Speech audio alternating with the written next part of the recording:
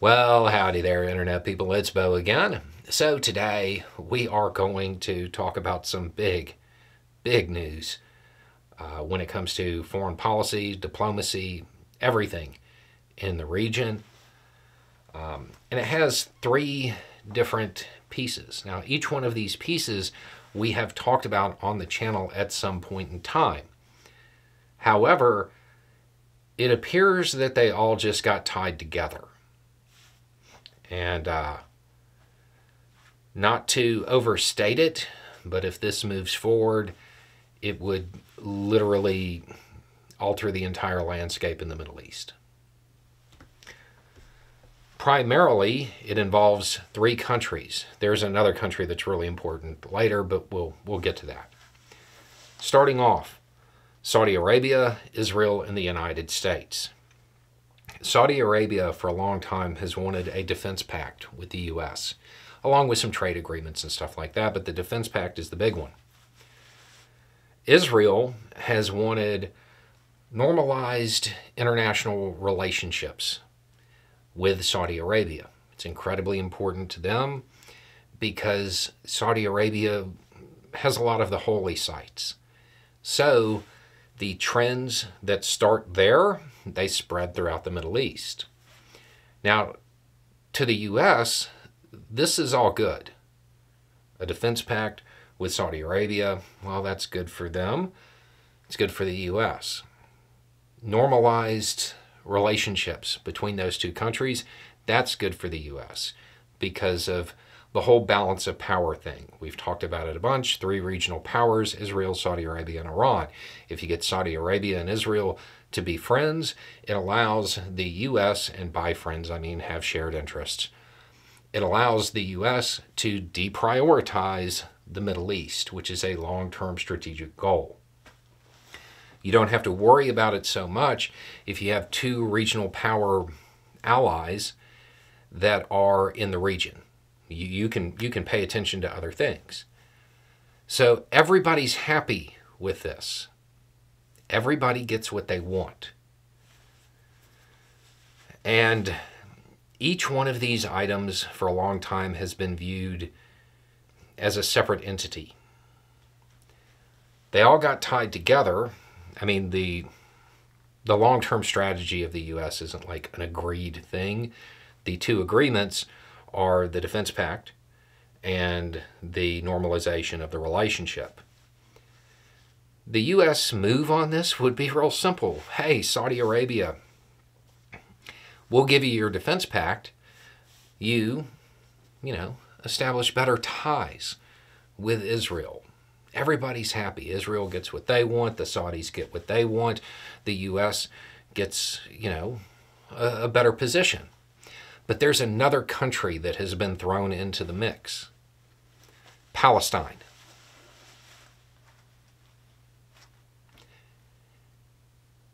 The way this is currently set up and the way it's being described is that the Saudis get their defense treaty, or not a treaty, pact, sorry. Israel gets that relationship stabilized, and there has to be a, quote, credible and irreversible pathway to a Palestinian state. And they all go forward or none of them go forward. This is currently being framed as the Saudis really wanting it. I mean, sure. I can see that as being the case. They definitely want that. Do they want it bad enough to say that it's a condition? I mean, I don't know about that, especially since every U.S. move has been angling in this direction.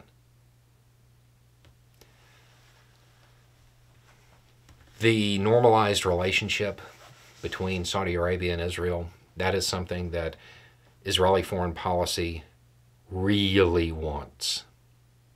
Really wants.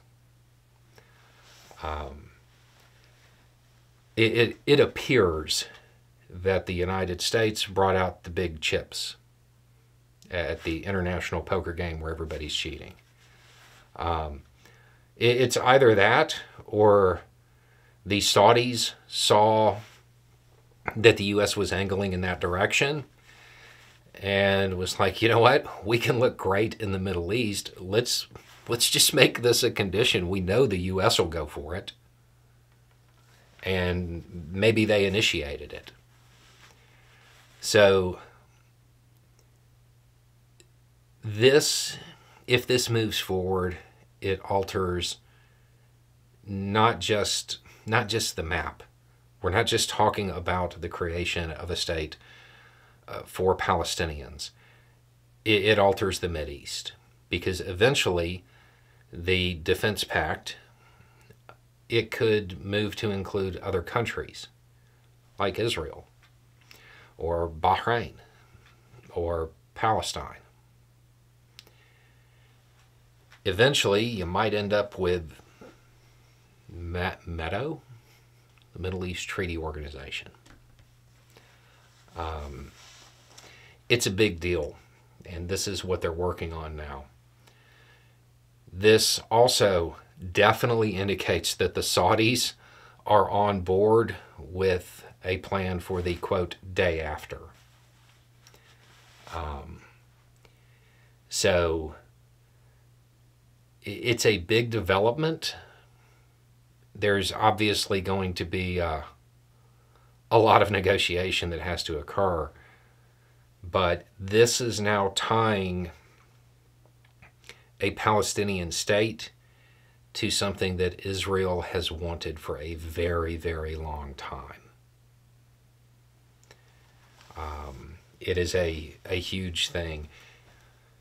Now, the other question that I know is going to come in, if the U.S. does get to engage in its long-term strategy and deprioritize the Middle East, does that mean that, the U.S. isn't going to be engaging in military adventurism and all of that stuff?